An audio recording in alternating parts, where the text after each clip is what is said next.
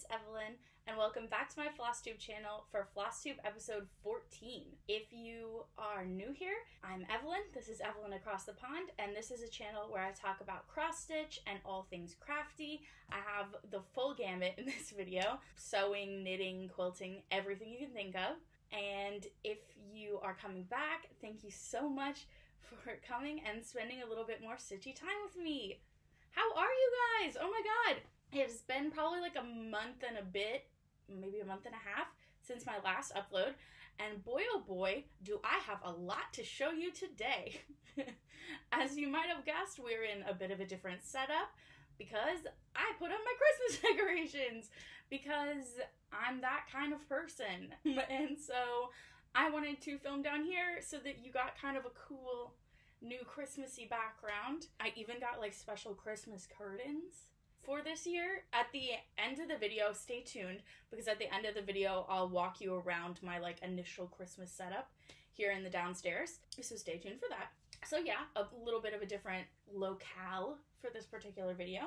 And let's see, life update. So since last time that I filmed, I've still been doing stuff for my fellowship literally constantly. I've been so busy, that's really why I haven't had a chance to film. Just PhD has been crazy.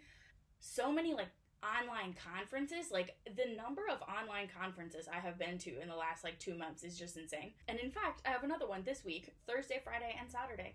And because of time difference, for me, it's gonna be from like 4 p.m. to midnight every night. Woo! We love to see it. So yeah, that's what's been going on with work. I'm working on another chapter. I'm about halfway through it. This is chapter 3 of 5. And yeah, I'm about halfway through it. I'm hoping I can get it done by like the end of the month so that I can get a little bit of a start on the 4th chapter before Christmas. But we'll see with all these conferences and stuff. The other huge news since the last time that I filmed was that, so remember when I mentioned that I was going to go wedding dress shopping in my last video? Well, my family, like my mom, my stepdad, and my sister, flew to the UK to surprise me for my wedding dress shopping so that my mom and my sister could be there when I picked my dress. And it was the literal most moving, special thing that anyone has ever done for me. And when I found out, I literally sobbed for like 4 hours before I could emotionally handle that it was real. And even when they got here, I still didn't really think it was real because I hadn't seen them in 2 years because of COVID. So it was just a huge moment. And I'll put up a picture. My sister took some pictures. And then when we went to the dress shop, it was like the fates aligned and I found my dress with my mom and my sister there. And it was the literal most special, happy thing ever. I can't even talk about it. It was the literal best. This was like 2 weeks ago now. So yeah, I got my dress. I don't want to show it just in case Nico looks at this, because he does watch my videos sometimes. Let's just say it's very, well, I don't even know if I want to do that. It's sparkly and like elegant. I don't even know how to describe it. It's just perfect. When I put it on, it was like me. Like I was wearing me. And I feel like it wasn't even like, it looked like me and the dress were one, as opposed to that I was wearing the dress. It was like I was the dress. Does that make sense? Anyway, it's the literal most beautiful thing. And eventually I will be able to show you. But yeah, there is bling. But not too much bling. I like the blend of the bling. Like there's bling on top and then it kind of blends into, but anyway, that's already, I've given too much away. But yeah, so then after they left, I immediately got sick because of course, all of the emotional buildup just immediately fell down. I didn't have COVID though, thank God. I took multiple tests. It wasn't COVID. It was just like a really bad cold. And that kind of threw me down for like a week. And then this past week, I was finally starting to feel better, so I got back to doing, you know, life tasks and work stuff and everything. And I also managed to get my 3rd dose of the vaccine, because as an immunocompromised person here in the UK, we're going to have 4 because we were immunocompromised under the first 2, they wouldn't be as effective. So we're getting a 3rd primary dose and then the booster shot. So I can get my booster in 6 months from now. And this 3rd one hurt, y'all. My arm, I swear to God, it was like it hurt all up my arm, up my neck, down my back, like the whole side of my body hurt. It was horrible. It still kind of hurts a bit. This was like 2 days ago, maybe, and it still hurts. So yeah, that kind of knocked me down for the count for another like 2 days. But anyway, I'm feeling a lot better now. I swear to God, wasn't I sick the last time I filmed? It's like a classic thing. Anyway, I feel like because of COVID, you like forget that you used to be just sick sometimes. So I feel like I used to be sick way more often than I am now, but I feel like now anytime I'm sick, I'm like, oh my God, I'm sick. Like, as if I've never been sick before. It's weird. Yeah, and the reason that I do mention that I'm immunocompromised, because I know it might be like kind of awkward, and I'm not trying to share too much information. It's just because I believe that we should be raising awareness about the fact that like there are lots of invisible illnesses out there, and just because I might look young and healthy doesn't necessarily mean that I am. And so I just want to, let people know that there are many people who have, invisible conditions or disabilities, and, we should be cognizant of that. And if you are a person who has an invisible illness or disability or disease, I just want you to know that I completely understand and I appreciate you, and I hope you're doing okay. Okay, so with that being said, in terms of stitching, there is just an absolute load of stuff to show you today. I have FFOs, I have new starts, finishes, and FFOs. I have more new starts. I have another finish. I have my quilt progress. I have a bunch of knitting progress. I have a little sewing project that I finished. And I have huge Christmas stitching plans. All to talk about today. So before we get into that, I'll just quickly talk about Material Minute. So we didn't have a Material Minute last time, so I am going to do one this time, even though there is so much to talk about. And if you are new to my channel, I am a PhD student in Early American History here at the University of Cambridge, and I work on material culture, which is essentially the study of objects, and sort of people who study material culture believe that objects can tell us as much about the past as written documents and written sources, letters, etc. can. And I work on the politics of material culture, which means like the way that objects interact with the political sphere and like how objects are and always have been political. And so I wanted to share this week an object that I'm actually currently writing about in my chapter. So this is like a little bit of an insight into some research I'm currently doing. So this chapter that I'm writing is on the embargo in 1807, which is basically the US was in a conflict, like a political conflict with France and Britain.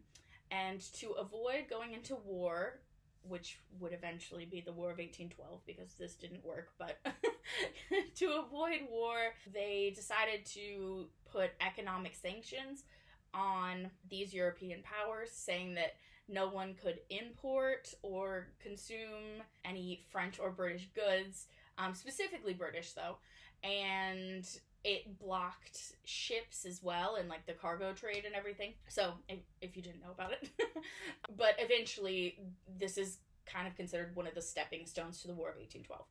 But so I'm working on the embargo, and because during the embargo period you weren't supposed to be importing goods, it kind of created this boost for American manufacturing as people kind of turned to like buy local, which is something that I think we think about very often as a modern concept, but actually this has been something that people have been dealing with for centuries. This idea of like of ethical consumption and purchasing local and supporting local businesses, etc. And so the object for this week is this Philadelphia Queensware cup.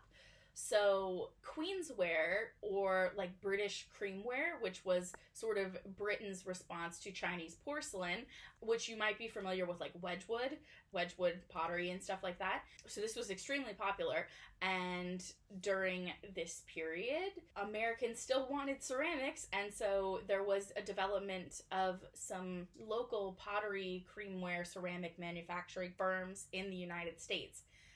And Philadelphia became a huge center for this kind of American Queensware market. And I was recently reading some articles about this. So it's suspected to be made either by the Washington pottery or the Columbian pottery, both in Philadelphia. The Columbian pottery was owned by Binney and Ronaldson, Archibald Binney and James Ronaldson, who also were huge type founders in Philadelphia, which type in the 18th century and early 19th century, and before that, I mean, since the invention of the printing press, is the little metal pieces that you put into the printing press to spell out the fonts that then get printed onto paper. So type was like the individual letters and symbols, which now, of course, we use type as like the verb to type on a keyboard, but type in the age of the printing press was the actual individual letters that then the printer would set into the printing press to spell out the text before printing it. So anyway, Binney and Ronaldson were huge type founders, and then they used their success from that to help fund this pottery business. And they used a master potter who was British by birth, Alexander Trotter. And then the Washington pottery was owned by a man named Maloney, and he came sort of just after Binney and Ronaldson, but seems to have been of a similar success, although I would suspect the Columbian pottery was more successful, but I think Maloney in letters, etc., tried to say that they were, you know, that they were the better of the businesses. They were kind of in a rivalry. Anyway, so this cup is not to be made by either one of those two, and I was recently reading some articles by archaeologists studying Philadelphia Queensware in this period from some excavations that they've done.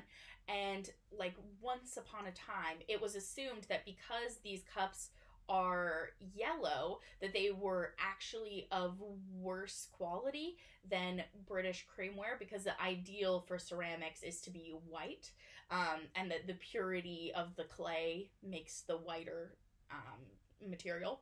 And because this was like yellow, they thought that the clay was of worse quality. But what I've seen in a lot of the newspapers and letters and stuff that I've seen from these two companies, they were constantly on the search for the whitest and best clay. So there seems to be a bit of a disconnect there, because if they've put so much effort into that, then why are these kind of yellow?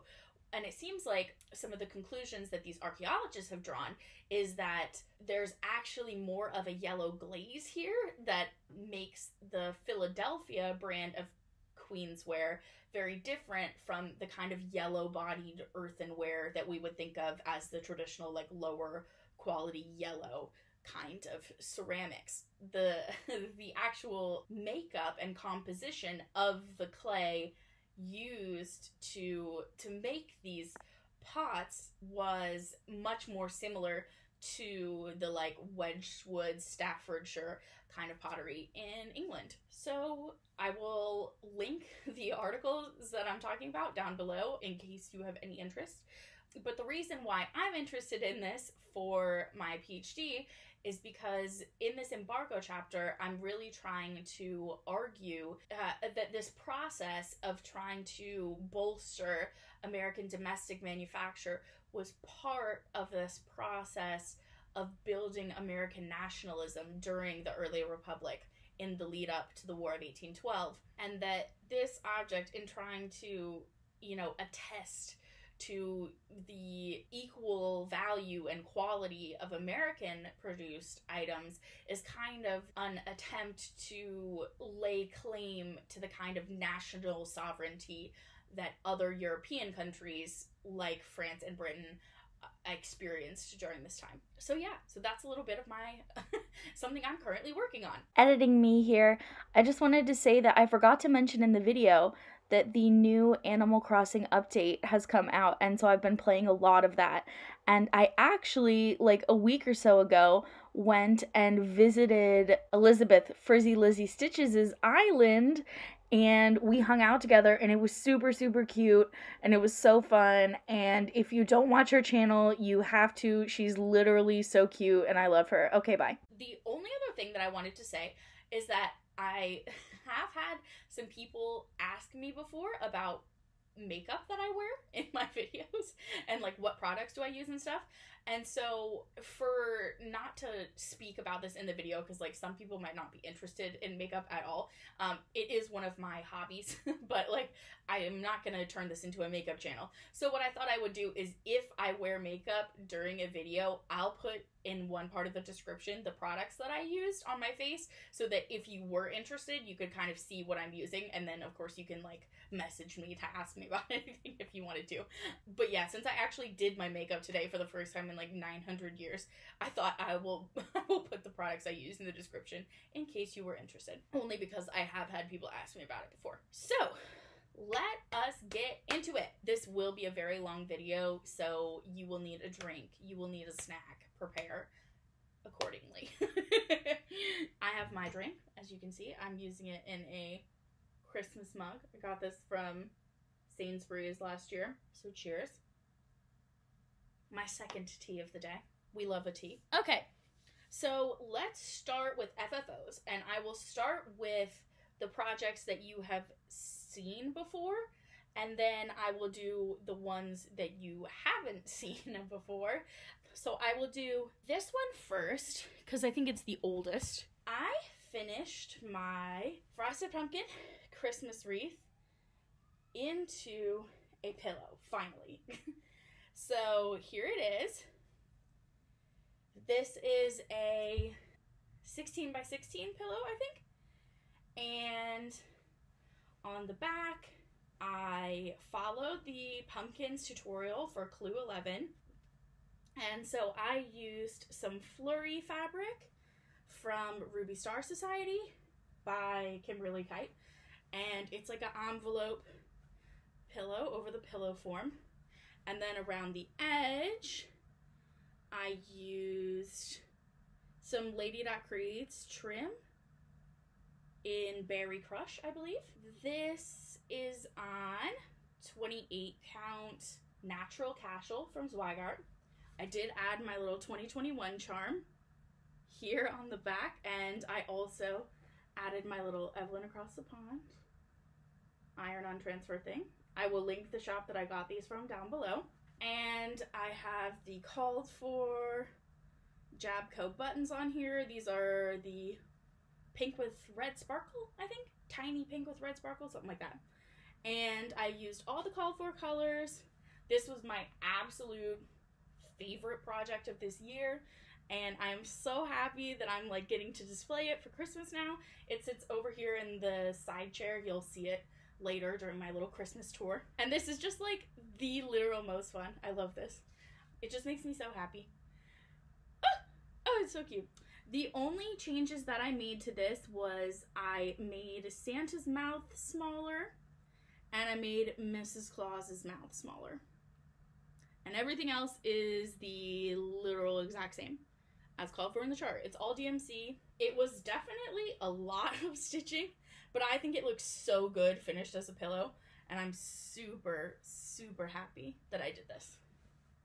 Favorite project. Favorite project. Oh my god, I love it so much. The next FFO I will show is this set of like 4.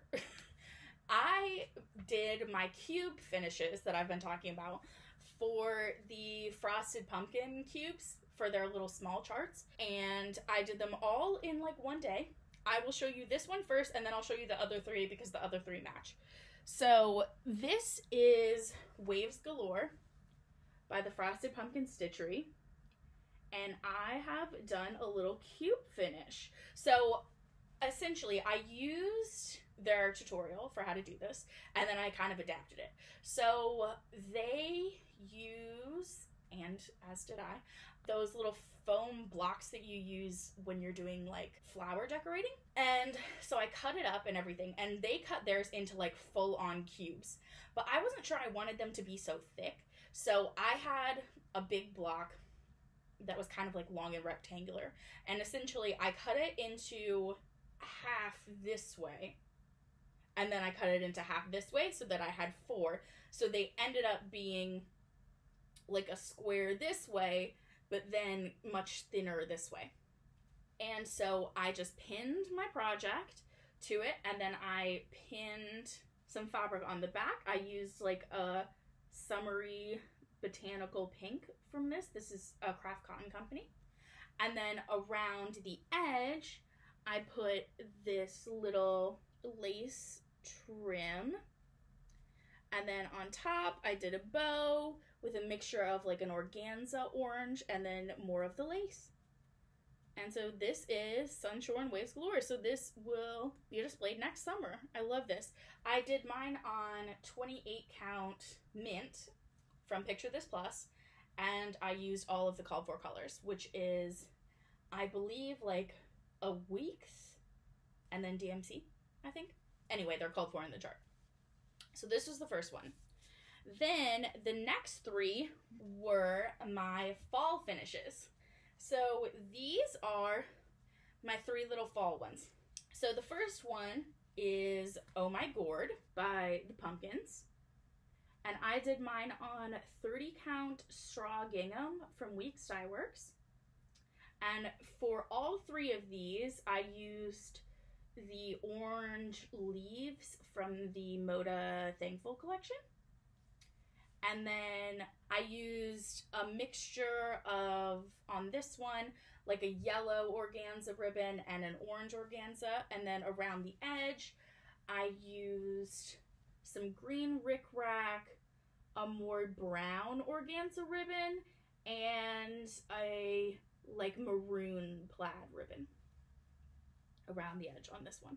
And I tried to do them each a little bit different from each other. The next one is Pumpkin Spice and Everything Nice. I did this one on 28 count Oaken from Picture This Plus, I'm pretty sure. And if not, I'll put it on the screen. And I did this all called for. And then again, we have the Moda Thankful on the back.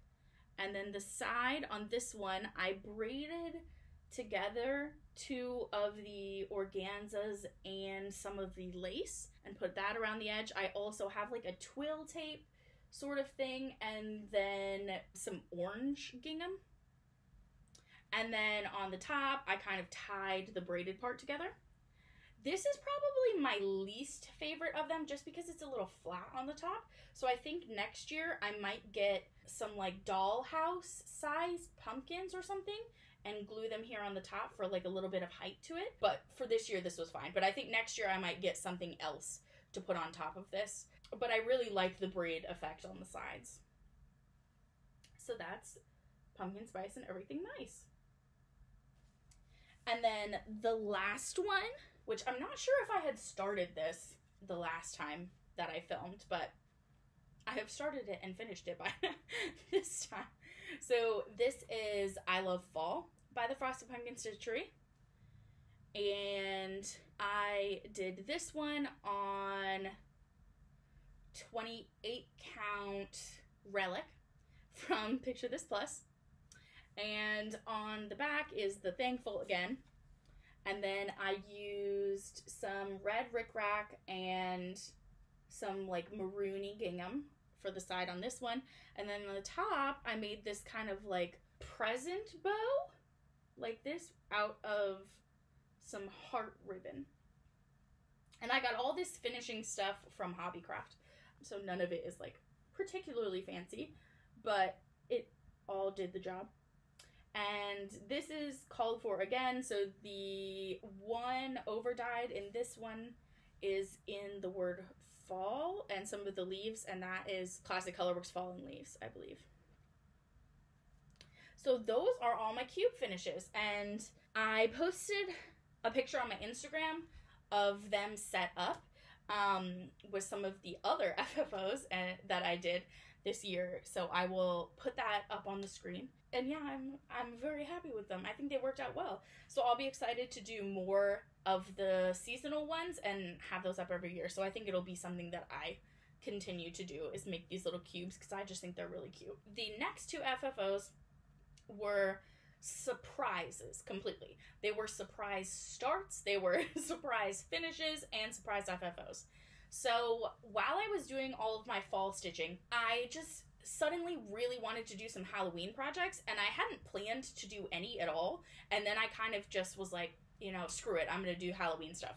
So I started 2 projects and finished them and FFO'd them. So I'll show you those. So they were both, well, one's kind of bigger, but the other one was very small. And I'll show you that one first. So this is a little ornament from the Frosted Pumpkin Stitchery that was in the Halloween 2021 like special edition of just CrossStitch, I think. The chart is called Have a Pawesome Halloween. I'll show you a picture of what the chart is supposed to look like, because I did mine a little differently.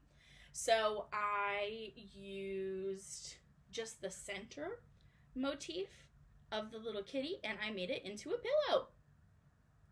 So this is on, I think it's 32 count Lavandula from Chromatic Alchemy, which was my Fabric of the Month club.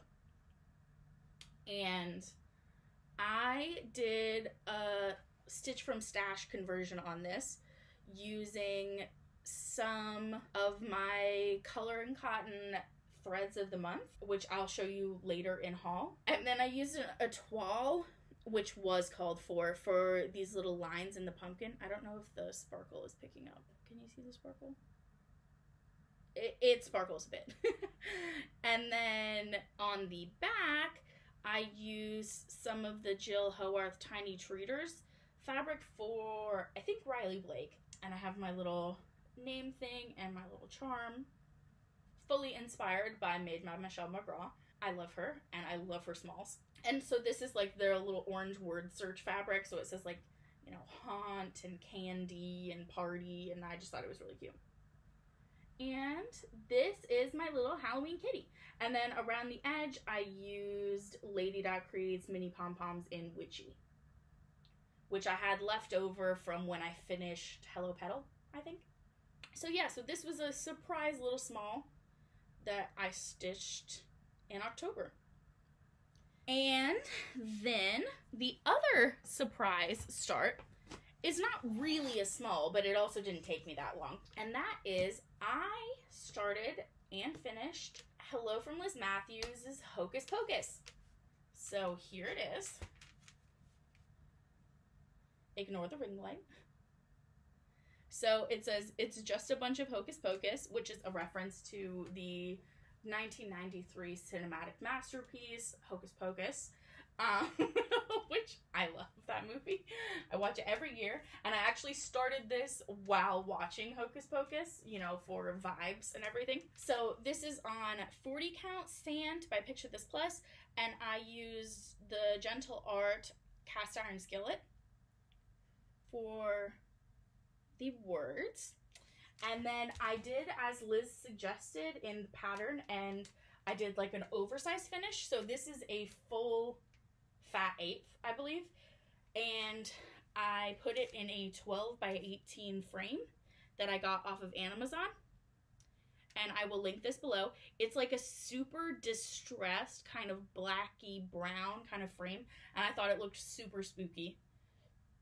So I had this and the kitties and my fall little cubes displayed, and I was super happy with it. It wasn't planned at all, but they were starts and finishes and FFOs, and it was just really cool to have some spooky decor this year, because I didn't actually decorate for Halloween last year, and I'm a big Halloween person, so that felt weird to me. But this year, I did. So I will be doing some more planned Halloween stitching next year, and I did do one more Halloween start, which I'll show you in starts. So then, the last FFO that I have, I actually can't show you, because it is for a secret Christmas smalls exchange with some other FlossTube friends here on the CrossStitch interwebs. and I have finished it and FFO'd it, and I meant to ship it out this week.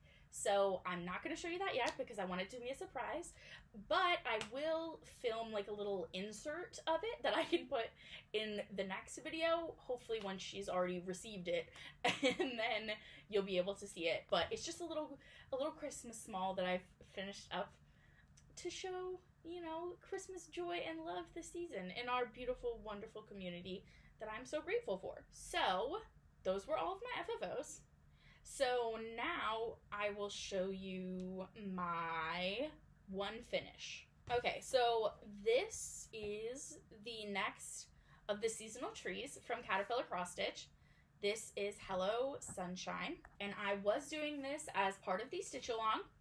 I'll show you where it was last time. I was almost finished, and here it is now. So I finished the whole tree. This is on 28 count white cashel. I'm doing them, all 4 of them, on white cashel just to make them all the same. And so the last thing that I had to do was just finish this final part with the bee. And the only change that I made, which I'll try to hold it up closer to the camera so you can see, is the bee is supposed to have like a smiley face on him, but I just preferred him to have just like a single eye, kind of like how the other animals all have one eye. So I just gave him one little eye there.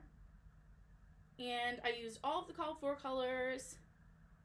And I just think this is super cute and fun. And I'm going to finish this the same as I did Hello Deer and Hello Petal, where it'll be like a flat finish for my easel with some palm trim around the outside. I think for this one I'm going to use Berry Crush as well from Lady Dot Creates to kind of pull out those like bright magenta-y pink colors.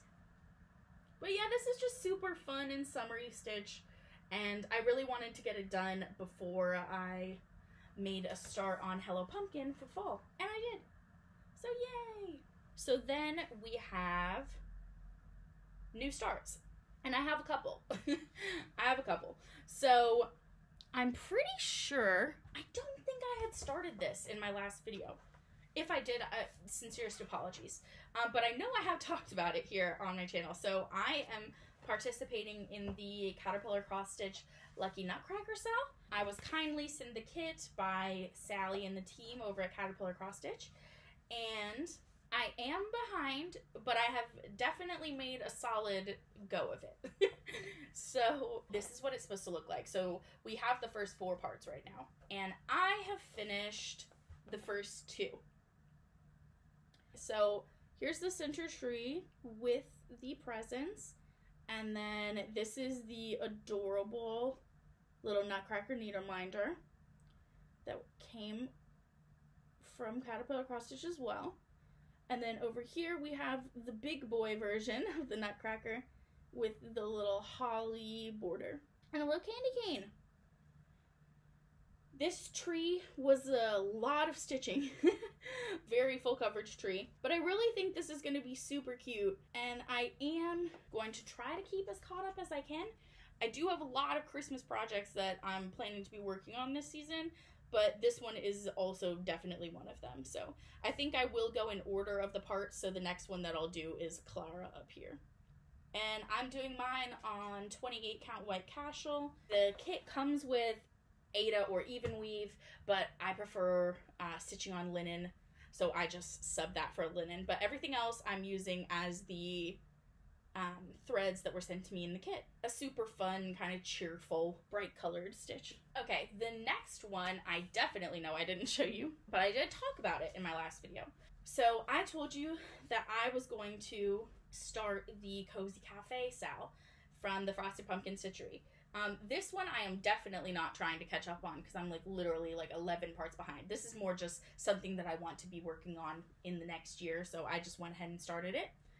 And this is what it looks like. The most recent part that came out was the Pumpkin Spice Fox Latte Cup, which is the literal cutest thing I've ever seen. And I told you in my last video that I was planning to do kind of like a switched up version of this where I was gonna do mine on like a chalkboard fabric and then change the lettering to be like a white rather than having like a purpley kind of background and then the dark lettering. And I finished, I started and finished most of the first part, all but the bottom border.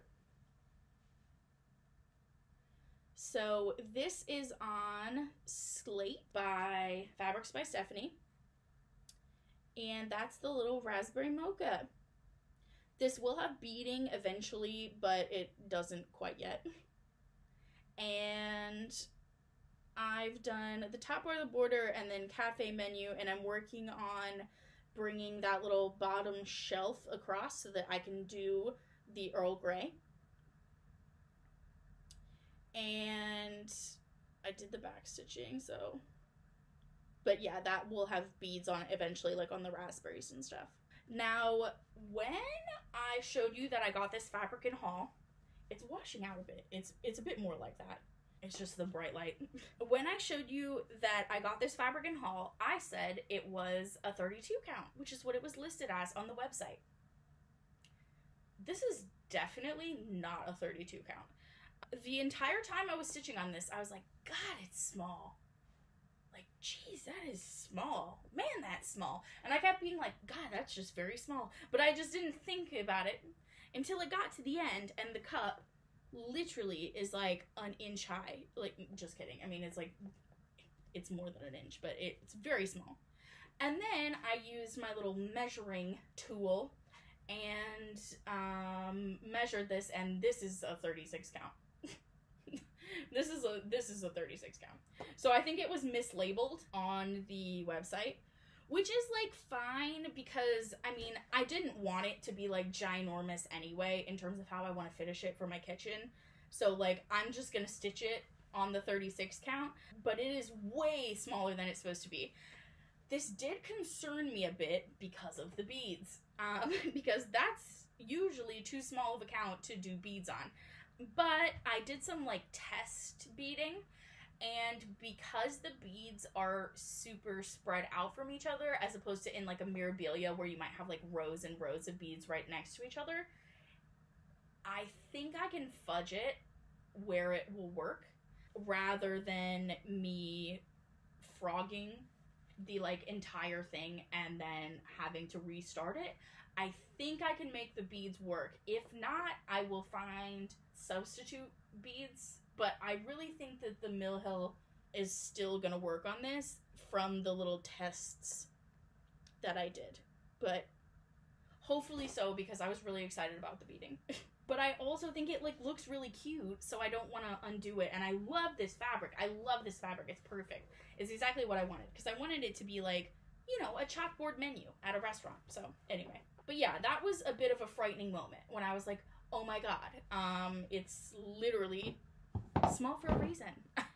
It's small because it is small, Evelyn. So then the next two starts are my like final fall starts that I basically just wanted to start so that I have them anytime I want to stitch on like my fall projects for next year. So the first one is Hello Pumpkin. I did start it, and I shared this over on my Instagram. So this is Hello Pumpkin by Caterpillar CrossStitch. It will look like this. And I did a middle start. This is, again, 28 count white casual. Like I said, I'm doing them all the same. And I did a middle start, and then I worked down to the trunk, and then I'm working currently on the pumpkins and the like toadstool, and then I'll do the grass, and then I'll go back up and finish the motifs in the tree.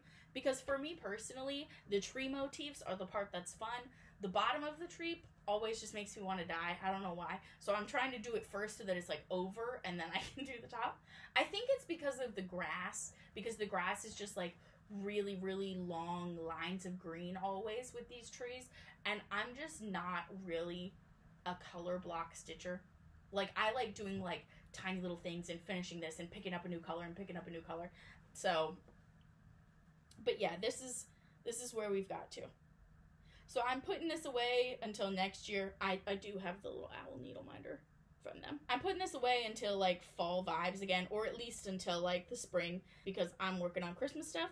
But I did at least want to have this be a whip before the end of the year, so I will definitely next year be able to display all 4 Caterpillar CrossStitch seasonal trees, which is just like really exciting. That'll be the first series of charts that I've ever finished, which is just really cool. And I'm keeping this in the little fall bag that I made a few months ago. Then the last of the fall starts is a project that I started on Halloween because I felt like I needed a Halloween start. And this wasn't planned either, really, but I just went for it because I'd seen so many people starting it on Instagram, and I was like, oh, I'll do it someday. And then I was like, or I could do it now. And then I just started it. So I am talking about the Midnight Magic chart from Stitchrovia that was featured in the CrossStitcher magazine for October 2021. I accessed this through Readly, just the same as I did with the little kitty finish that I did. It will look like this.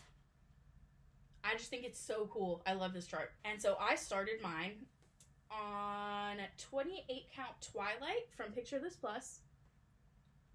And I started right in the middle, and so we have with a little and the little star motif. And I did make a substitution here because I wanted the little star to be like sparkly. So I used Krynic 001 HL.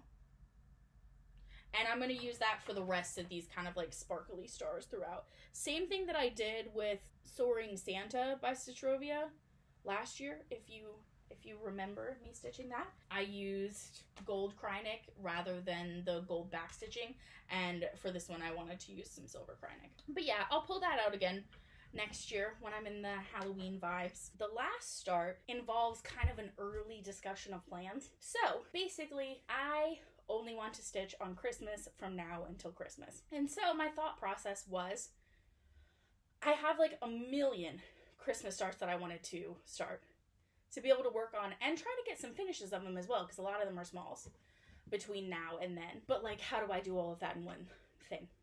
So my decision was, I made myself kind of like a little schedule, if you will, like a guideline for all of the projects that I wanted to start and all of the like wintry holiday whips that I wanted to work on between now and Christmas. And I decided that if you guys wanted to join me because you also needed a little Christmas spirit early this year, I know that another year of the pandemic has made it so that a lot of people are decorating earlier. A lot of people are wanting to get in the spirit and feel that Christmas joy and happiness. So I have decided that I'm going to call this the We Need a Little Christmas Sal, or Xmas, because of cross-stitch X's. You know me and my X joke. We love to see it. So it's hashtag We Need a Little Christmas Sal. Christmas spelled Xmas. And basically, I am going to be working on Christmas projects between now and then, and if you want to join me, please do. Please use the hashtag show your Christmas project, show your Christmas stitching. I will be posting every project that I'm working on over on Instagram using the hashtag. Follow it if you're interested. Please join me. I'm going to put up on the screen now, I shared this on my Instagram, but I'm going to put here now the projects that I'm planning on starting and the schedule that I'm planning to do. My thought process is that for the most part, I'm going to be working on new starts during the week in the hopes that over 5 days, they'll get at least a lot of progress or maybe a finish. And then on the weekends, I'm going to work on whips or really, really small Christmas smalls. Again, hoping for lots of progress and finishes and trying to work on everything over several days. Obviously, if I don't finish things, it's not like a big deal or anything, but I just didn't want to do like a project a day because then you just don't, you put in like a thread and you're like, okay, well, next project. Like, I wanted more time with each of them than that. A lot of them are frosted pumpkin starts. I know I told you a few months ago that I really wanted to do like some kind of like frosty July thing. Well, I've saved it for Christmas. So like literally like 3/4 of these are frosted pumpkin charts. I've given myself a free choice, meaning that I can work on anything else of these projects that I wanted to pull out again, like if something was really close to a finish or I was just like dying to stitch on it again. And that also goes for throughout those weeks. If there's a time where I just like need to put it down and pick up another one of these projects, I'll do that. I'm gonna give myself, you know, I'm gonna be lenient with myself on this structure. But the goal is to only be working on Christmas projects. And I also, if I finish a project in the middle of the week, then I can work on another one of these Christmas projects until the weekend start or time or whatever. And I will have each of these projects linked in the description box down below with designers and everything. So yeah, that's my plans for We Need a Little Christmas Sal.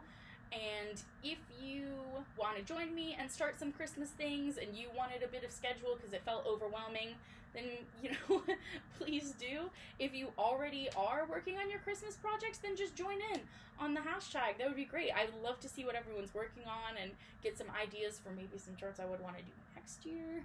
Obviously, you don't need to do almost exclusively frosted pumpkin like me, but I just love their cute Christmas stuff. I just love it. So, that being said, I did start Christmas morning goodies.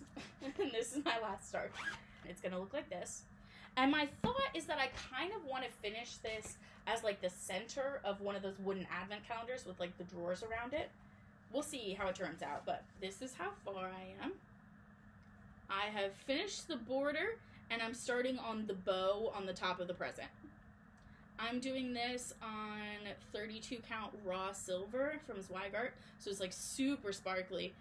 It doesn't really pick up on camera as much as it picks up in real life, but it's like really sparkly. And I'm using the called for colors, so there's only one over dyed, and it's Weeks Dye Works Robin's Egg. This is like a really bright colored kind of Christmas thing, but I just thought it was really cute. And I thought because it has like the little toys in the stocking, it would be a cute thing to do as an advent calendar finish. So that's my thoughts, but we'll see. And I'm gonna work on that more tonight. That's the end of the starts. I told you there was so much today. Okay, so now we're going into whips. So the next project, or like the whip, the first whip I want to show you is my 100 Owls from Owl Forest Embroidery. I've been doing this Sal for over a year now. It had its birthday in October, and the Sal finished like eons ago, but I am very close to finishing now. I really am close. This is what it'll look like. This is where it was the last time you saw it, and here's where it is now. So we're getting there. So I worked in this corner over here. Let me pull over the board. And I filled in this part over here. So I added these little owls and this vine and this like edge of the chart. So I did one part and then like half of the next part, because this is supposed to be mirrored over here as the next part in the chart, but I just wanted to like finish this whole side, because then what I'm gonna do is come over here, do these owls over here and this side, and then all that's left is the literal bottom border. So I'm like basically at the end. I'm really getting there, and I just wanted to make that little bit of more prog with it before I put it away to do all my Christmas stitching, because I obviously won't be finishing this until next year now. God, this is such a big chart. I can't believe that some people stitch this like with the Sal. Like, this is literally the biggest thing I've ever, like, it's just so much stitching. But anyway, I do love it though, and it's gonna look so good when I'm finished. I'm doing this on the called for linen, which is a 32 count Belfast in limestone. And yeah, that's where we are. So I'm nearing the end. So when I pull this out in 2022, I will come over here and do this side, and then see if I can finish off the border and finish it. I might make it so that the next time I pull this out, I'm going for a finish, but we'll see. It might end up being too much stitching to try to do like those owls and the border together. I don't know, we'll see. I might get exhausted with it, but we'll see. Goals, you know. I would like to get this out of my whip plow. It's been in there a long time. Okay, so then the next project that I worked on because it also had a birthday in October. So this is my Long Dark Samplers Quilted Bees, which will look like this. And this is where it was the last time you saw it. And here is where we are now.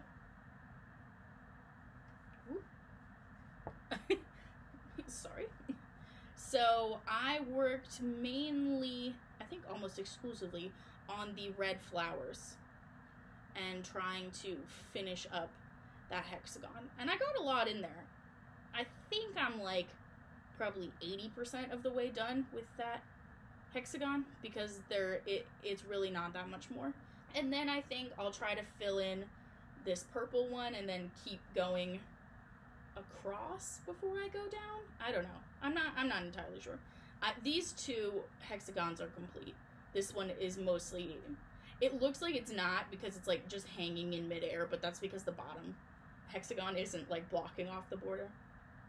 But yeah, I'm just kind of gonna go box by box on this one. It'll take me literal years, but one day I will have it finished and make it into some kind of pillow. And that's on 32 count white Belfast. I only really worked on that on its birthday though. I didn't like spend too much time on it. So then the next whip that I worked on was me and Sean Craftivating Creations BFF project, which is Butter Believe It by Silver Creek Samplers. And I worked on this during one of Sean and I's Zoom calls. That's kind of the thing that we're doing now, is like anytime we talk to each other on Zoom, we will both be stitching on this. And so this is what the chart will look like. I actually have the physical chart. And this is what it looked like the last time you saw it. So I have a lot to say, maybe you should get Poe. And now we have, I have a lot to say, maybe you should get popcorn. So I'm trying to finish the R and the N, and then I think I'm going to do all the kernels, and then I'm going to do the big popcorn bag over here. And I'm doing this on 32 count Sparkly's Gingerbread. And Sean and I did do a substitution. So the letters, as you can see in the chart, for a lot and popcorn are supposed to be an orange. That's gassed, what is that? Gassed pumpkin pie, I think. And we decided that we wanted it to be more of a red kind of color, like the popcorn box. So we subbed in classic color where it's Hollyberry. And I'm really glad we did because I think it looks really good. It really pops on the fabric. So that's that one. Not like loads of progress, but one Zoom call's worth of progress. And I have this in the matching bag that she and I made. It's just cute that we did that. I love that we did that. It makes it more fun to stitch on. And then last, but certainly not least, in the whip realm, I pulled out Quaker Pumpkins by Hello from Liz Matthews, which I am doing as a stitch along with Morgan, Honeybee Stitcher. And we are calling it the Hello Quaker Cell, so that it can work for any of Liz Matthews' Quaker designs. Right now, it's just Quaker Pumpkins and Quaker Snowflakes, but she has said that she wants to put out more in the future. And the last time that I worked on this was when Morgan and I literally started it in May. So I pulled it back out for some fall stitching. This is what the chart will look like. I have it as a PDF, so here you go.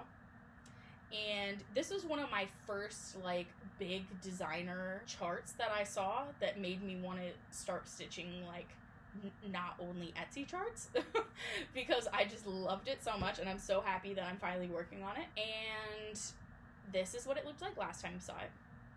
So I had just like the little stars and the top border, and here is where it is now. So I finished from the top to the bottom on this side and this first pumpkin. So that is the full like height of the chart, and then it just goes this way across like a full fat quarter basically. I am doing this on 40 count Little Bunny from XG Designs. It is more of an orangey fabric yeah, that's more, it's a bit more orangey, maybe like that in person. But I'm using the called for Weeks Dye Works threads, and I just really love this design. It was super fun to stitch, and hopefully I can get a lot more progress on that in my fall stitching next year. Woo! You guys, we made it. that's all of my projects that I have worked on in the cross-stitch realm. So now, for my next crafts, because, oh yes, I worked on more crafts than that. I've had a very active crafty month and a half, apparently. I've done all kinds of stuff. So let's do knitting next. I've worked on 3 knitting projects since the last time that you saw me. I kind of got my knitting bug back, at least during all these conferences, man. You know, I need something to do with my hands. And sometimes it's hard to stitch because I, like, am supposed to be paying attention. And sometimes with stitching, you can get kind of, like, you know, looking at the pattern and stuff. It can get you too caught up in it. So I have been pulling out my knitting again now that it's a bit colder. And I've finished one, and I am working on 2 other ones. One of which is like a partial finish. Let's show you the finish first. I finished my Wool and the Gang hat project I was working on. So this is using one of their wools in mauve. I will put the name on the screen. Essentially, it was knit flat, and then we seamed it up with an invisible seam, which you can kind of see because I haven't, like, blocked it. It looks more invisible when you, like, lay it flat. And then we made this pom-pom, and I used a pom-pom maker for that. I think they wanted you to use cardboard, but I just used the pom-pom maker I had. And so I've been wearing this outside. And I just think it's really fun. It was a fun project. It was just stocking stitch and then a little bit of rib on the edge. And it was some good, you know, good extra practice in stocking stitching and decreasing. But yeah, this was a good, like, beginner project. I feel like I'm getting a lot more confident in my knitting now, which is good. And I did start to use the continental knitting method over the past, like, 2 months. I'm still practicing it, but it's just so much faster and easier. Oh my god, it is so much better.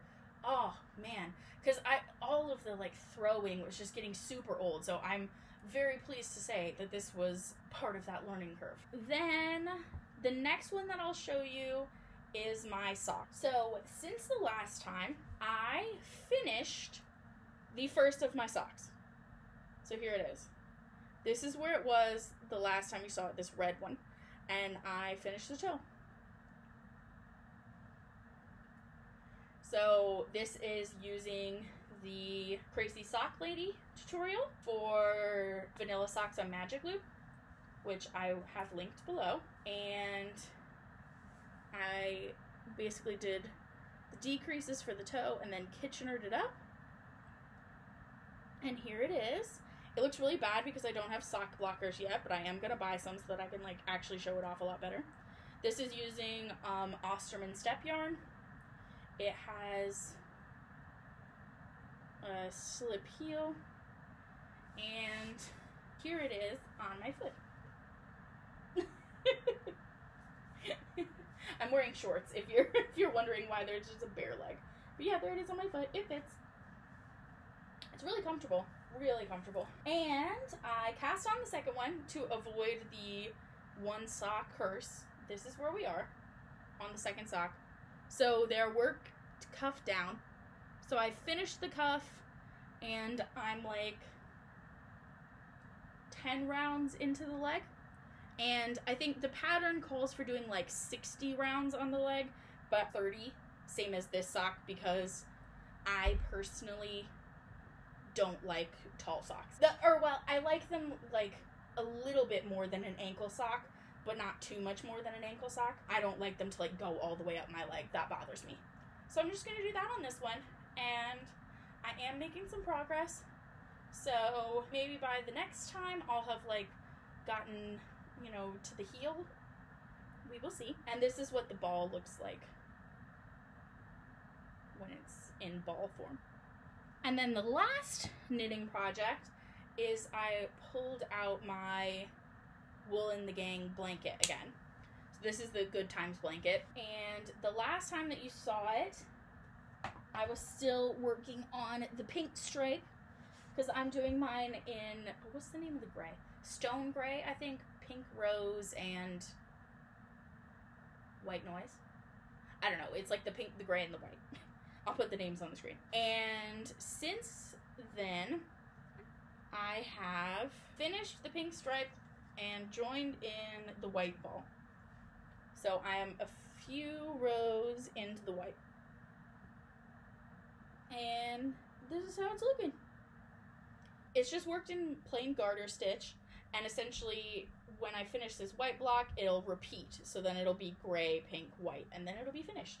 It is very big, so like I don't foresee this being finished in the near future, but at least I pulled it out again and made some more progress. The last kind of thing to talk about before we do haul, sewing and quilting. So I have worked on my Christmas quilt, and I also did like a little sewing project. So I will show you the sewing project first, I think, because that's a finish. So basically, I didn't have anywhere to put like scraps of thread when I was sewing, like, you know, when you cut off the thread, and it would just make like piles everywhere. I decided to make a little thread catcher that is attached to a pin cushion. So I used an online tutorial for this, which I will link, and I'll put the name on the screen of the tutorial giver, as it were. And I used more of my Moda Folktale. You know this is my favorite thing in the entire world. So basically, I put the little Evelyn across the pond. So it's like a flat bottom, and I already have stuff in here from my quilt. And then this little pillow has rice in it, and then it's, which is where the pins come from, and then it's attached via this hanger essentially to the back, and then sewed on with some X's, and then there is a little bit of stabilizer in this part so that it doesn't like flop too much like in the lip, and the color on the inside is the same as the lip. I did this in an afternoon, and it was super easy, and it's honestly perfect. Like, it doesn't slide at all. This rice is weighted perfectly, so it just sits on the table like this, and then when I cut a thread, I bump it in here, and then when it's filled all the way up, then I'll throw it out, because these aren't the kind of scraps that you would keep. Like, they're like too small to do anything with. But yeah, so I made this, and it matches my little non-slip sewing mat that I made before. But if you haven't made something like this to like catch your threads, you really need to. It's honestly cleaned up my sewing area so much. It doesn't feel like I'm just like making an absolute mess every time I sew now. So that's really nice. I keep doing this so you can kind of see how it would hang. But yes, this was a super fun weekend project. Okay, and now for the quilt. This is gonna be really hard to show. I might have to get Nico to take a picture of me holding it later. But, so since the last time, I have finished the quilt top and quilted it and basted it around the edge. So the only thing left to do is put on the binding, which is something that I want to do today because I want to have this on the couch tonight when we're watching TV and stuff. And so here it is. Ooh. Oh, this is going to be literally impossible. Okay, I'll like go in a circle and then I'll put up a picture. So here it is. This is a shortcut Christmas quilt from Fat Quarter Shop. It was a freebie. You see that? Nope. This is an absolute mess. Okay, it's basically like a Christmas tree in the middle, with then a border around it. I'll post a picture of it. And I used a charm pack from Ruby Star Society, the Flurry charm pack, for this part, and then all the white background is Ruby Star Society Gold Speckle on white. And then for the back, I actually had to piece the back because I didn't have enough of the fabric left over. So it's the white, and then also a strip of what I had left over from my fat half of this part that I used for the pillow, and then some of the jelly roll that I'm using for the binding. So the white part of the jelly roll is here, a more navy kind of part is pieced together here, and then I used leftover charm squares for that part. So this is the back. So there's like a stripe on the back. And then there's another stripe of the white on the side. So this comes out to being like a lap size.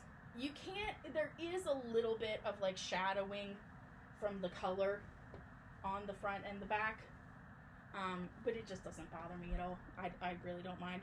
It's just because it's like white with color showing through it. But I don't care at all.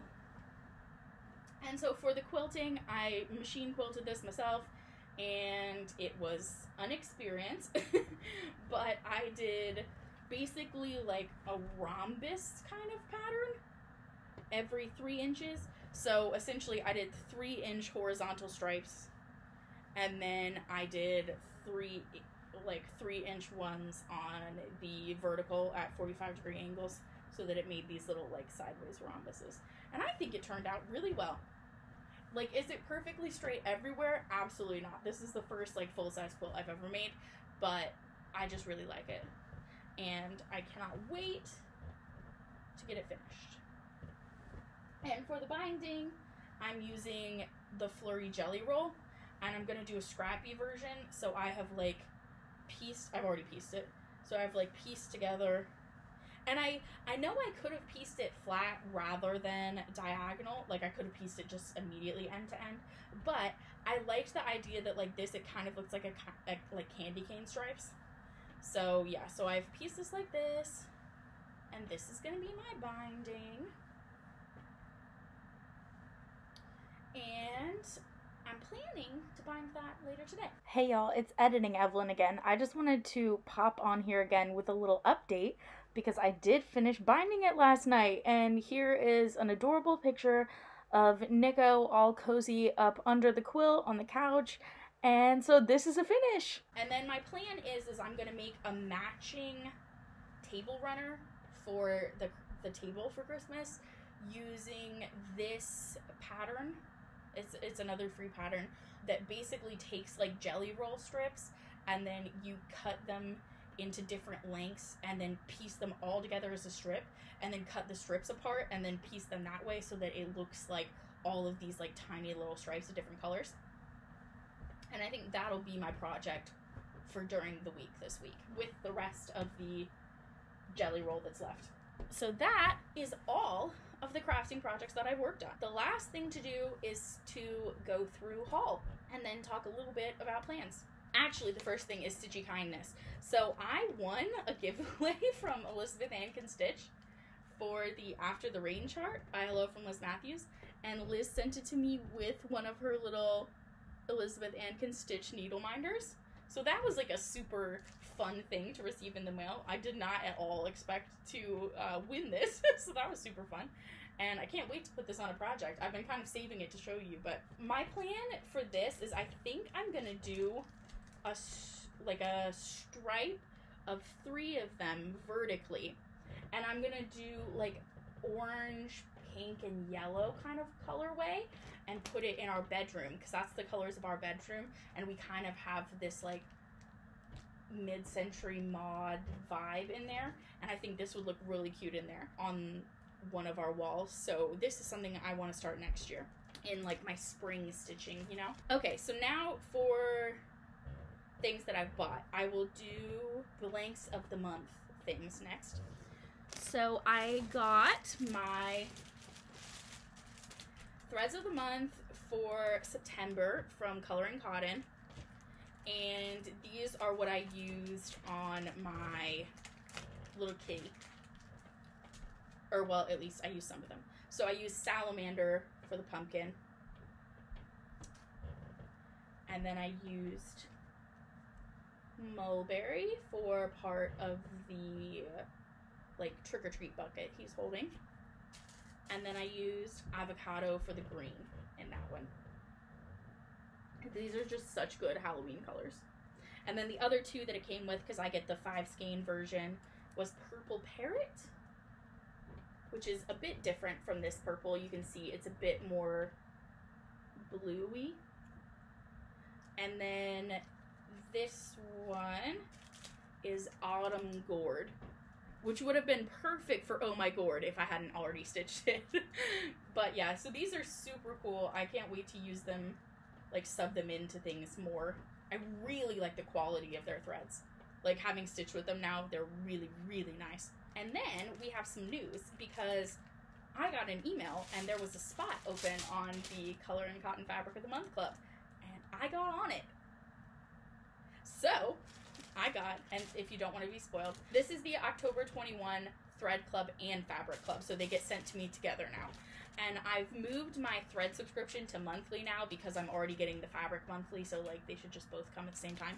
The reason I did it every other month before was for shipping, but I've like contacted them. Their customer service was great, and they've like let me combine them and only pay shipping once, which is amazing because I am international. So like they were fabulous about it. I loved it. Cannot recommend their customer service enough. So we'll do the October 21 Thread Club first. And so these are more of like fall into Christmassy kind of colors, but they are fall. We have Pale Ochre,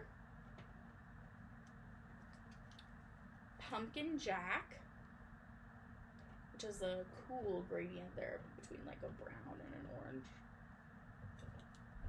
Peach Cobbler, Holly Berry, and Forest. I really like this green. It has a good mix of like a limey, appley green and a more forest green. I really like that green. That would be cool for some Christmas stuff. And then the fabric of the month is Cypress. So it's this like sagey kind of green. Yeah, that's a pretty good match. It's like a sagey kind of gray green. I get the 32 count fat quarter. But this will be really nice for some projects. I imagine this is going to be incredibly versatile for any time I want like a sagey green. I cannot believe I got on this Fabric of the Month Club. It's honestly still the best thing to have happened to me in the past few months. I just cannot believe that happened. I saw the email and I was like, oh, it's going to be sold out. And then I like clicked on it and I was like, oh my god, there's spots, run. I'm really excited to be able to stitch on that so I can like report back on the quality of their fabric, because everybody just raves about it, so I'm super excited. I can report that their threads are awesome because I have used them now. Okay, and then my last blank of the month club is my fabric of the month from Chromatic Alchemy came in. This is the October, and this is Vivacious. So it's like a super cool magenta-y purple and orange. You can see more of the orange there on the back. And I get the 32 count fat eighth. I really like her fabrics. They're so fun for like ornaments and stuff because they're just so colorful. And they're all Zweigart based. So yeah, if you haven't tried Chromatic Alchemy, you really should. And I feel like she has really good, like, she's always been very responsive to me if I reached out to her about anything, and she's pretty transparent about, like, lead times and supply issues and stuff, which I really appreciate, because I think there are some other, you know, companies where that might not be the case, and she's really good. So then, let's go into other things. So I got some quilting gloves because I was having a really hard time gripping my quilt. So I got the So Easy ones in the small medium. And they look like this. That was horrible. That was a horrible way to show that. Okay, I'll put it on. So this is like backwards because So Easy is supposed to be on the front of your hand. But it has these like grippies on the side and also on the top that really help you like slide the quilt through, because it was really starting to hurt my shoulder, like how hard I was pushing. And this like helps it just zip right through, so that felt a lot better. I was using this last night when I was doing the like basing around the edge before binding, and it was honestly like a dream. So this was very well worth the, you know, like £4 I paid for this. I will link these. I got it off Amazon. I bought this Snowglobe from Hobbycraft, and it's like an add your own photo, and basically you like twist this off, and then there's like a hole on the inside where you're supposed to put a photo in. But look how thick that hole is. I can definitely stick stitching in here and like a pin stitching and have it be thicker, and it'll still fit. So my idea is to put the snow globe in here, and then it's like a real snow globe. I'm so excited by this idea. So I'm stitching it like, I'm gonna end up doing it like 1/1 on 28 count so that it's small enough to fit in here, which will be dramatic. But I do have a daylight magnifying lamp that Nico got me for my birthday, which I think I forgot to show because I just use it all the time. I'll put a picture of it on the screen and I'll link it below. But anyway, that thing is an absolute dream, so like it won't be a problem to see with that. But then it'll be teeny enough for this, and it is like double-sided, so I think I'll do some kind of fabric on the back so that you can see that from the back. But I think this is just gonna be such a cool idea to make it be a literal snow globe. I'm so excited. Because, yeah, the reason why I was like, oh, but there's no way stitching will fit inside of there. And then it came, and it's like a full, like, centimeter. And I was like, oh my god, that's totally gonna work. It's like more than ½ an inch. It might be like 3/4 of an inch. So that's like, I'm very excited. I went to Sew Knit Craft here in town, and I got a couple things. So I got the Hemline Magnetic Pin Dish, which I already am using. Here you can see I have a needle threader and some of my Clover Wonder clips on it, and this just sits in front of my sewing machine, and it just, when I take a pin out, it just snaps right on there. It's the literal best. I just knocked it off as I said that. No, it's literally so good. I love this thing. It was worth every penny. Actually, when I checked out, the lady at the checkout was like, oh my god, that's gonna change your life. I was like, yes, it will. And it did. She was not wrong. I also, while I was there, got this Superba Bamboo Superwash sock yarn. It's 100 grams, and this is the color, I'm not entirely sure what color this is, but it's like a blue. And I think I'm going to use these to make Nico some socks at some point, because he really likes blue.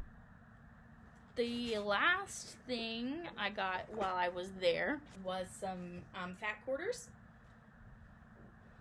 So I got this fat quarter of Lewis and Irene Fairy Lights, and this is glow in the dark. Ooh. But it's like a forest with these like little fairy houses and trees and stuff and little fairies. I don't know, I just thought it was cute for like a bag or something. I don't know, I couldn't resist. I saw an owl and I was like, oh, okay, well, there we go. But yeah, it glows in the dark, like the little fairies glow in the dark. And the lights, I think, in the tree houses. And then the other fat quarter I grabbed while I was there, because they have like a section with just like pre-cut fat quarters that you can just kind of rifle through the bin. And this is Lewis and Irene as well, but it's like one of their forest ones, which I thought would be cool for like a fall bag. And this also glows in the dark. The deer and the little like moon. I just thought those were really pretty for like bags in the future. I don't know if I would use them for something else other than a bag, but I just thought they would be really pretty for future project bags. So that was my Sew Knit Craft adventure. And then when my sister was here, my sister is an artist, as you know, if you've been watching me since the beginning. And while she was here, we went to an independent art store in town, and they had a section with these like little wood things, and I picked them up for finishing.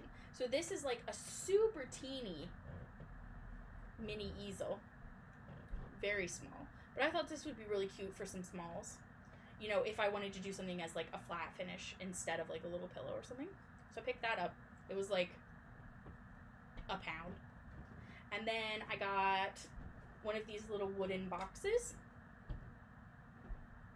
This is Tyndall's is the name of the store. And it's just like this.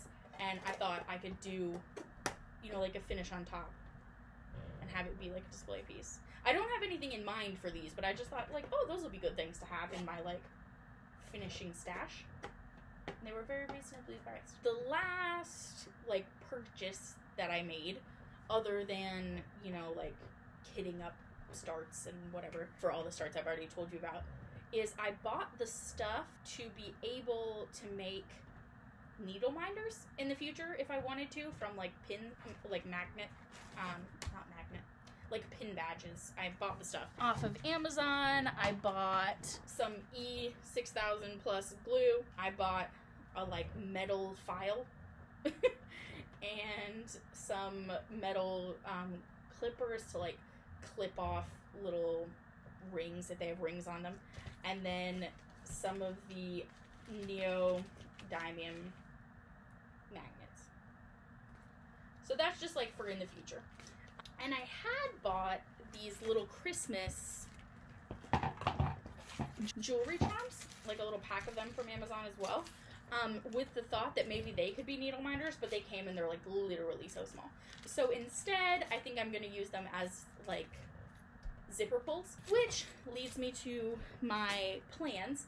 So obviously my plan is to finish the quilt, start the table runner, work on my We Need a Little Christmas Sal, and then the last thing that I wanted to do is I want to make some project bags for my like Christmas projects.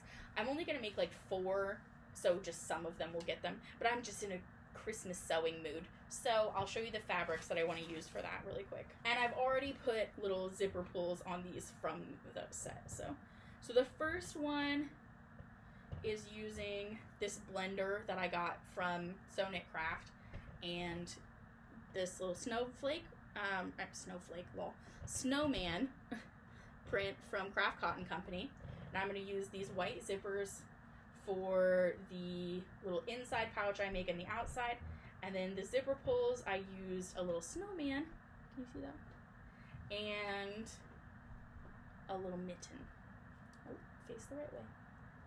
And a little mitten. So that's the first bag.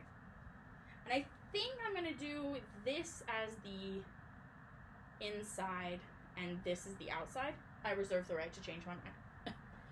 Then this next one is I ordered some Rifle Paper Company fabrics from their Christmas collection from this year, I believe. So I'm going to use this blender that I also got from Sew Knit Craft a while ago.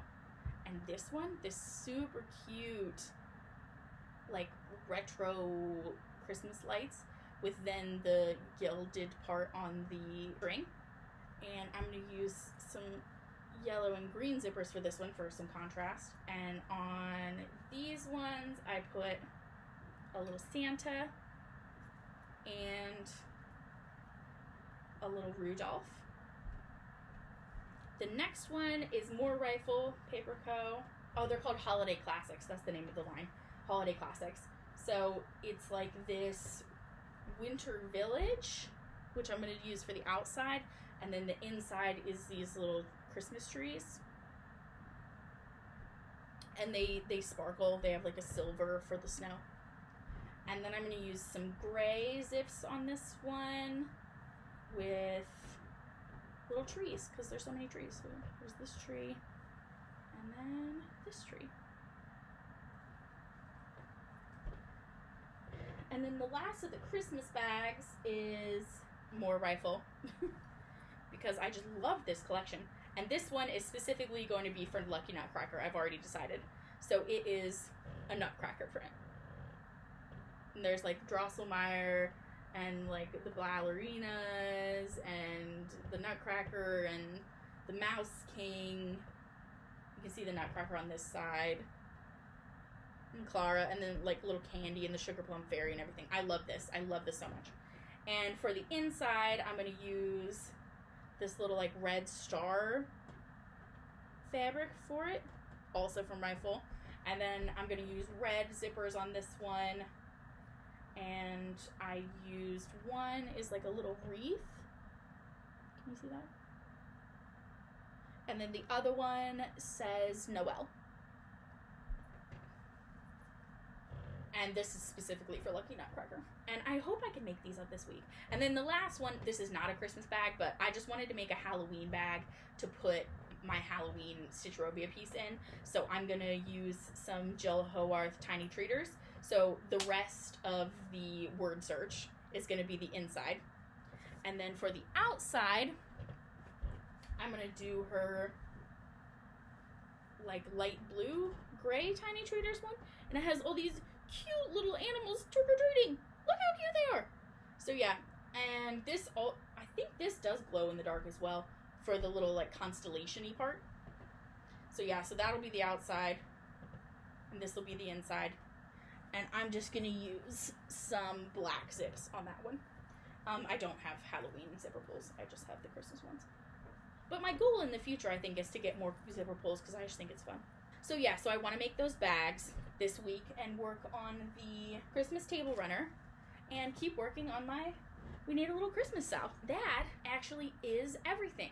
So I'm going to give you the little Christmas tour now, and then we will say bye. Okay, so here is the start of the Christmas tour. So this is our tree this year, and this is the little frosted pumpkin ornament I finished earlier in the year. And we just got this new ornament that says First Christmas Engaged, which is really cute. So we went for like a bit of a more pops of color this year. I got these really cute little holly berry clips. And these little, I really like the little candy canes, if you can see them. So we do an artificial tree because my family's just always done that. My mom's allergic to real trees and I'm just used to it. And then I got these Christmas curtains from Amazon, which I'll link. And then I got this little To Santa pillow, which I just thought was so cute, from, I believe it was Wilco. And then I got this little Christmas pillow cover from Shein, which I will link. And this is my pet owl, Alfred. And then I got this little Christmas tree tray for our bar cart. Excuse my tea bag. And then over here by the door, there's my robin wreath. And if I open the front door, this is the Christmas wreath I made. So I went to Hobbycraft and they had this little star, and then they had like a set of wreath like construction stuff, and so I put this little wreath together, and then I used a bit of a velvet red ribbon, so that's currently hanging on our front door. And then here above the couch I have this little like icicle hanging thing. I think in future years I want to put like a Christmas sign here instead of this art piece that we usually have. That's the painting Gwen did of me and Nico. And then this, I have just bought a little poster thing that's going to go here. This is Have Yourself a Merry Christmas, and we'll take this down for the time being. Here's my Stitchy spot. Ignore all the cords on the floor. So this is the lamp I was talking about, the Daylight Mag lamp. And this is my Lowry stand, and my Kindle is connected to it, which I do all my stitching from. And so I got these two pillowcases as well from Shein. And this is where the Christmas quilt will go in a few hours. I'm very excited about it. And then if I spin you around, we have this rug here in front of the tree that says, "May you always be merry and bright." And I just got this from Asda, I think, like George Asda. Anyway, it's very good. And then I just think it's super cute. And it goes with the vibe, you know, like you can kind of see what I'm going for here. And then here in the little side armchair, we have the frosted pumpkin pillow. And then another one of these pillowcases I got from Shein. It says ho ho ho. And a little Hedwig owl. And then this is like the Christmas bookcase. So we have Hello Dear and the little Nutcracker from Frosted Pumpkin. And then I got this from Hobbycraft, as well as this little bottle tree. And then this home sign is usually here. And then these are Nico and I's stockings. And I made these little ornaments to go on them from Tiny Modernist. Cozy Critters, I think is the name of the pattern. And I did them on perforated paper. And then up here at the top, we have a George Washington doll that we got Nico for when he finished his PhD, because he studies early America. And then this is the Stitch Rovia piece that I stitched last year. It's Soaring Santa or Santa's Coming, depending upon if you're on Etsy or Readly. And then here above the TV, we have Merry Christmas and a little star. These are little stars, the light. And then a little pom-pom garland over our pictures of us. And so that's what hangs there in front of the TV. And then around this little doorway, I put just some more colorful lights for fun to kind of pull off of some of the colors in the rest of the decor. This is how the dining table is currently coming together. Like I said, the Christmas table runner will be going here. And here in the middle, we have our like Christmas cookie tin, which matches some of our Christmas plates here and the Christmas mug I showed you earlier. I've gotten some more Christmas plates this year that are coming tomorrow. And then we have this little stag and another one of those trees from Hobbycraft, and I put some ornaments on the table. And then I have the Christmas crackers on here, and then these napkins with the napkin rings, which I got off of Amazon. They're little gold snowflakes, and I thought they went really well. And then I have these plates on top of red chargers that I got from Wilco, and these little snowflake mats, which I also got from Wilco. They're placemats, but they also hold heat up like when you put like a hot plate on them, which is going to be really good for like Thanksgiving and Christmas dinner and stuff. They should go under, but because of the chargers, I thought it was cute if they went on top. And then I put that like that. So that's how the Christmas table is going together. And then here above my sewing machine area, which I have shown you before, I put a little garland around the staircase. And I hung some ornaments from it and put some pops of holly in there. And this like these lights are usually above the TV, but not right now because of Christmas. And then here on this wall into the kitchen, I put this little Merry Christmas wreath, which I got off of Etsy, but I added some more greenery to it, and this velvet bow. Looks kind of weird from this angle. There, that's better. But yeah, so I added the pine cone and that kind of greenery there. And then the last thing is right here above the doorway into the kitchen. I put a little mistletoe, and I added some little extra greenery to it. So when it came, it was just this part. And I added these little other tufts of greenery and then wrapped it in some red ribbon for a bit of a cute little mistletoe vibe going into the kitchen. And so then you can kind of see look into the living room. So yeah, I hope you guys liked that little tour. I am really been enjoying, you know, adding a little bit more to my Christmas decor every year. I can't imagine what it's going to be like in like 20 years, how much stuff I'll have. But yeah, I hope you enjoyed this video, catching up with me and all of my fall stitching and Christmas plans. Let me know if you want to join in on the We Need a Little Christmas Sal. Again, it's just work on Christmas projects. You can follow a schedule or don't, but just put them on the hashtag to kind of spread a little joy in our community this Christmas season, excuse me, because I think everyone needs that this year after another year of the global pandemic. I think everyone needs a little joy in stitching and Christmas lights. If you liked what you see, please like this video. You can also subscribe to my channel and ring the bell so that you're notified whenever I upload. I'm sort of doing like every month and a bit at the minute, just because I'm so busy with my PhD, but hopefully in the future I can be a little more regular than monthly, but I don't know. I don't know what'll happen in the near future.